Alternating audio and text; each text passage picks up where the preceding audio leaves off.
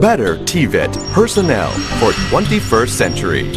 We are now in the 21st century where technological advancement, digitalization, and economic globalization have been rapidly changing the world we live in. And technology has come to play an increasingly important role in our lives. Now, let's see some examples of how technology, digitalization, and economic globalization have reached our doorsteps. Cars are no longer driven by drivers, but becoming driverless. Shops and stores are no longer run by shopkeepers, but being run by computers, artificial intelligence, and Internet of Things. Homes are no longer built by builders, but being built by 3D printers. As a result, these changes in many industries require new kinds of labor and demand new workforce and environment.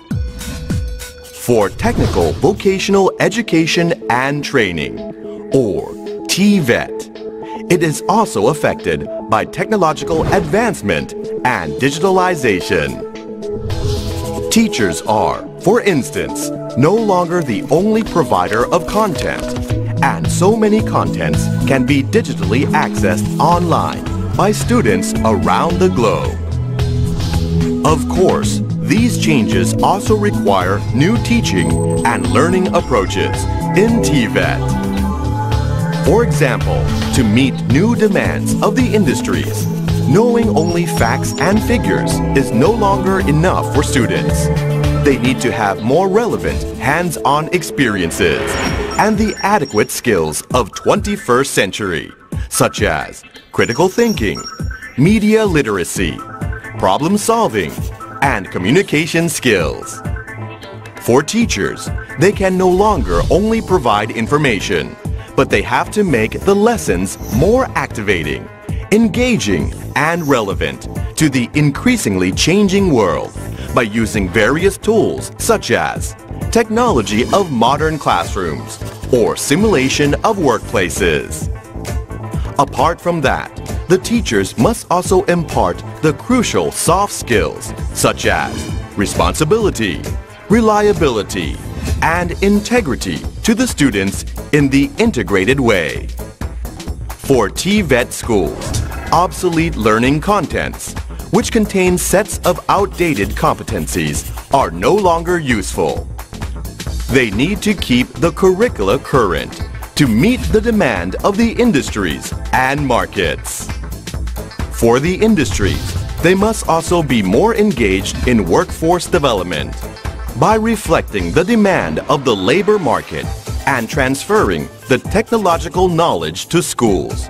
They take part in the vital process of shaping the future workforce. For policymakers, just producing teachers and trainers is no longer enough. Teachers and trainers must be skilled, qualified, and must be equipped with all modern knowledge to help students be able to cope with any rapid changes.